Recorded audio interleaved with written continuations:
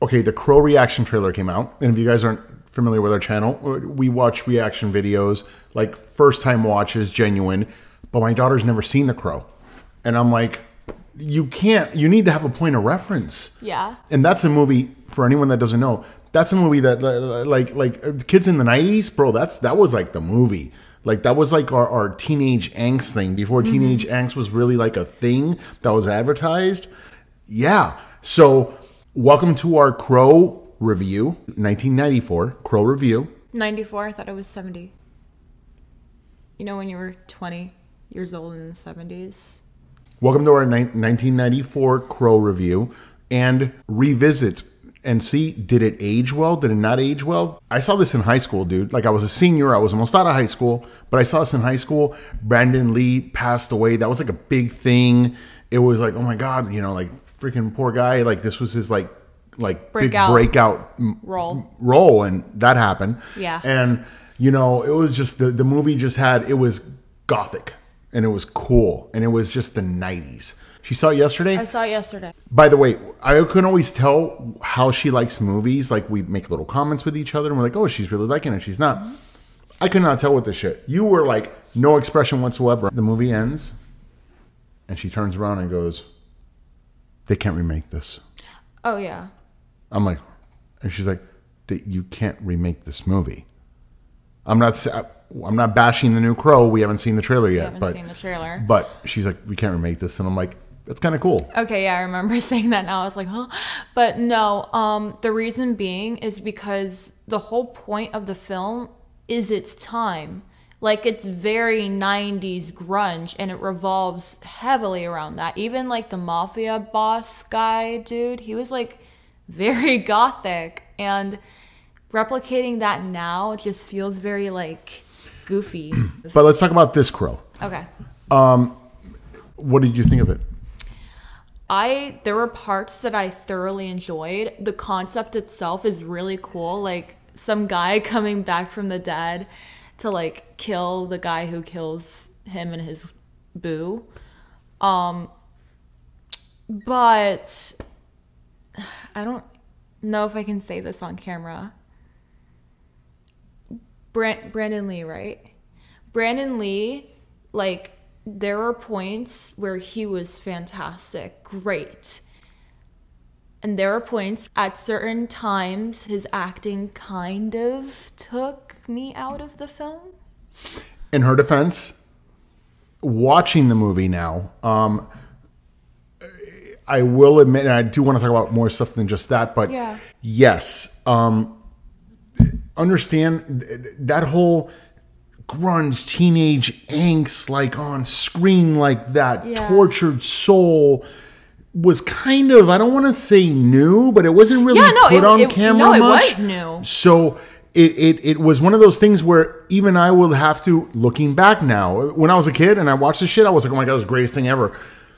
But I kind of, I'm with you on that. Because if you watch The Crow now, there are some moments where some line deliveries that you're like, oh. And it's like, yeah, like he's not too believable. But I will say in his defense, some of the scenes you're talking about are scenes that they had to put voiceovers and things like that because of what happened. Yeah. And they had to use a little bit of digital enhancement and digital, things. CGI really wasn't a thing back then. But that would be like my only critique because I love the concept. I love the camera work. I love it. I think it's great. I wish more filmmakers do that. And some of the camera work you're talking about is them like when he went there and he first started to put the makeup on and everything else. Like the shaky camera. That was using another person. And they had to impose his face on there. Yeah, no. Which is why it was a little bit shaking because they had to try to figure out a way to still... I loved it. The cinematography throughout the entire film was incredible. The look of the movie is freaking amazing. In fact, I respect the look of the movie now more than I did back then. Because the look of the movie, you don't have... Again, you don't have really the CGI. You have like models of houses and the apartments and all that stuff. And when he's going on the rooftops and you're seeing it, it's artwork. It really is artwork. It's art. And that's... It was actually... it's a big reason of why they can't remake that. Because everything now is so polished. So it's like it takes away the charm of the film. Yeah, that's you were saying like the graininess of it. She's like, that's how you know you're old, dude. If you're my age, you're like, you hear someone say, "Oh, the graininess of the movie," and they're talking about a movie from the '90s. You're like, but yeah, I get it because you know what? Freaking like that's why I have a hard time really getting into like Netflix made movies and things like Amazon because it's so 4K clean, Yeah. and you want a little bit of that film feel. Yeah. And there's something cool about that, and this movie freaking had that. Also, I mean, just the amount of inspirations from this film, like Heath Ledger. That Was the first thing I got when I looked at like his mannerisms, his like physicality. I instantly thought Heath Ledger. He definitely took inspiration from Crow. Heath Ledger. I am a huge Batman fan for anyone that doesn't know.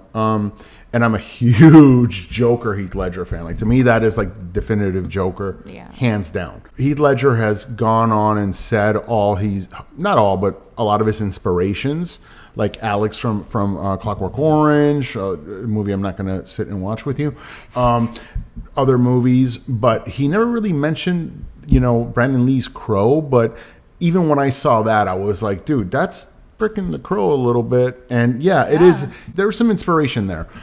And there's so many movies, so much anime that like you see it's like so Crowish when you watch anime. You're like crow, and it's like, yeah, dude, it's that style. I will say too is that some of the dialogue, some of the delivery was a little bit dated, but the rest of the movie is not dated at all, dude. This movie held up.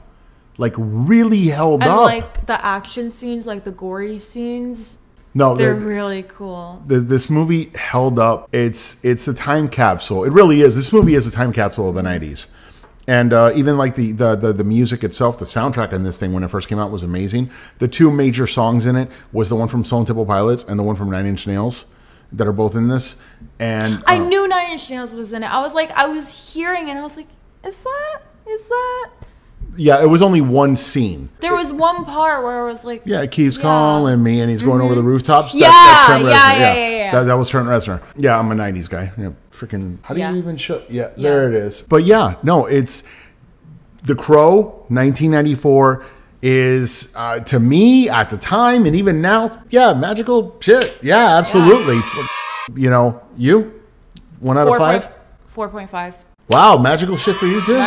Magical shit. Yeah.